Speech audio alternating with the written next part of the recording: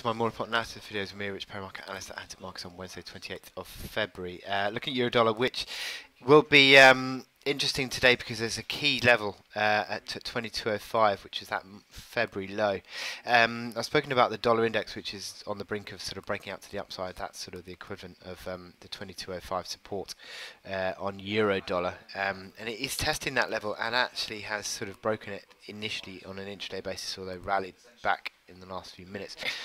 But it certainly looks as though it's a key level, and a closing breach of that does sort of question the bull argument. But I think generally speaking, as long as the euro dollar hangs up above 2090, which was the key breakout from 2017 highs, as long as it holds on to that as a breakout level, which is around about where that uptrend comes in, and that uptrend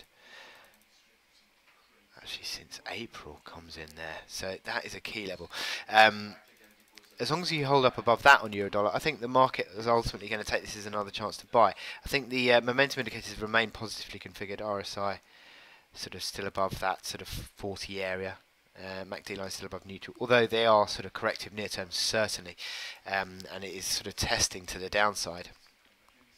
Not yet made a decisive move that I think would change the medium to longer term outlook.